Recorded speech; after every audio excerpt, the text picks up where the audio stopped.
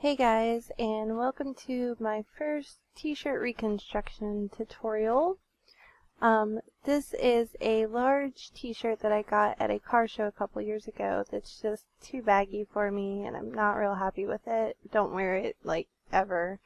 So I decided to cut it up and make it fit a little bit better. So here we go, let's get started.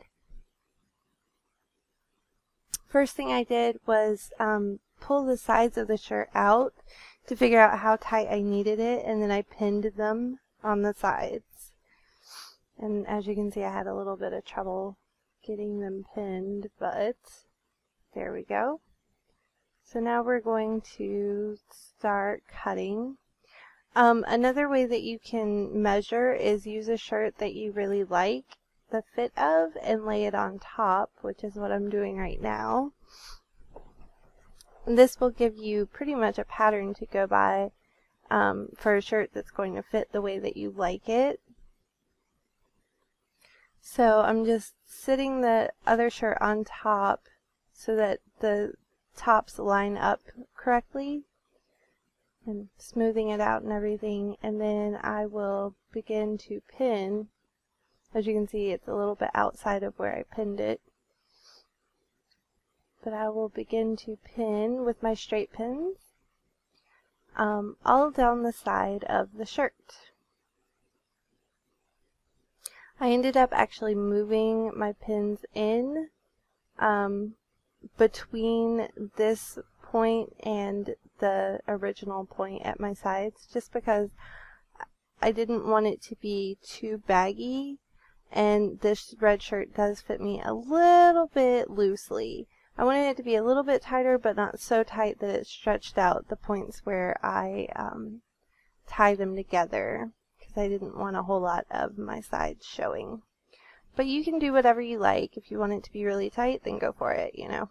Whatever floats your boat. So after I've got it all pinned, I'm going to lay down my tape measure so that I can get exactly a 1/2 inch cut. And you don't have to do this, you can just eyeball it if you want. Near the end I decided to start eyeballing it, so it's not a big deal, it's up to you. You can also do bigger cuts or smaller cuts, it's just whatever you want your end product to look like. I noticed that with bigger cuts, tends to be more skin showing on the side, and the smaller the cut, the less skin shows. So keep that in mind when you're doing your own shirt. Now, I had trouble when I got up to the armpit area, so I just cut the armpit off. I really probably should have done that to begin with, but you know, this is the first time I've done this design on a shirt, so. And then now I'm going to cut off that little extra fabric, and we're going to begin cutting down the strips so that it gives us 2 little ties. And you can do this first, or you can do it after you stretch out your fabric. It's up to you. On the other side, I did it after I stretched out my fabric. And one's not really easier than the other. It's a little bit easier to stretch out your fabric when you've still got the loops, because you can grab the loops. But so now, yeah, be sure to stretch out your fabric so you have little strings. It'll just tighten the string and make it a little bit longer and easier to tie. Okay, so now we're going to start tying our strings together, and I did double knots on these, and after every 5 or so I stretched out the shirt to make sure the side didn't get bunched up too much. Alternatively, you can also turn the shirt inside out and do these ties, and then just cut off the extra string when you're done. It gives it a little bit different look, but it still looks good. Oh, and don't forget to stretch your bottom if you cut it off. So now I'm just cutting off the excess from the strings. I didn't like the fringy look on this particular shirt, but again, that's your own personal preference. So, and I just made sure they were extra tight after I cut them so they won't come unraveled. Cut, cut, cut.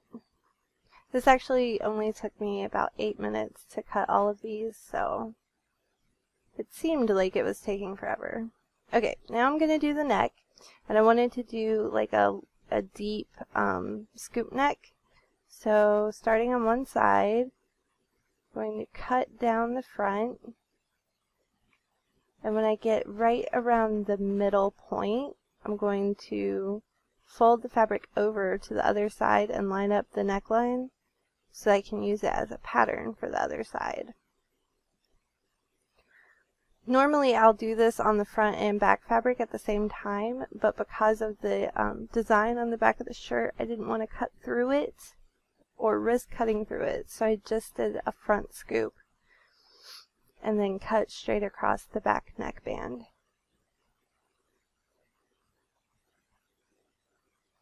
Again, the neckline is going to be up to your personal preference. You might want a V-neck, you might want it to just follow the original neckline but cut the neckline off. It's all up to you, whatever you like.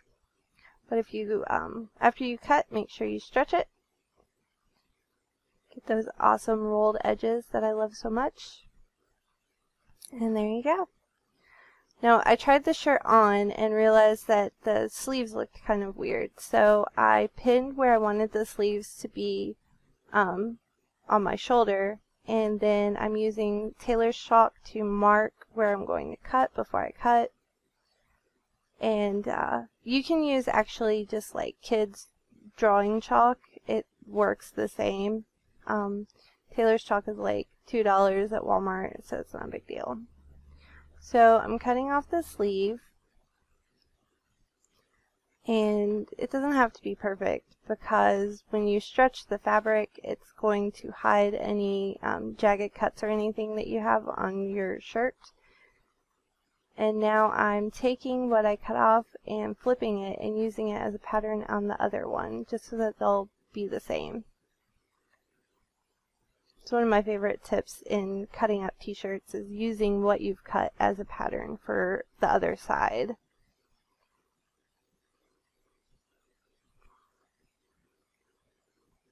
Fiddling with it a little bit, sorry. So yeah, just snip, snip, snip. These scissors that I'm using, they were like $7.99 at Joann's. They're Fiskars. They're not the best scissors. If you want really good fabric scissors, you're going to spend like 20 bucks, and I didn't have that in my budget, so this is what I got. But they do the job, and they're pretty easy to cut through fabric, and that's all I use them for is fabric. So stretching the armholes again,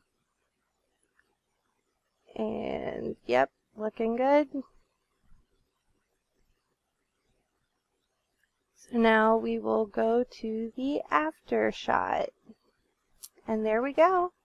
I'm pretty happy with how it turned out. There's a little bit more skin showing on the sides than I wanted, but you know, it'll work. Also, it's kind of weird and foldy at the arms, but it's okay. So I hope you guys enjoyed this. There will be more tutorials coming, and I will see you soon. Bye!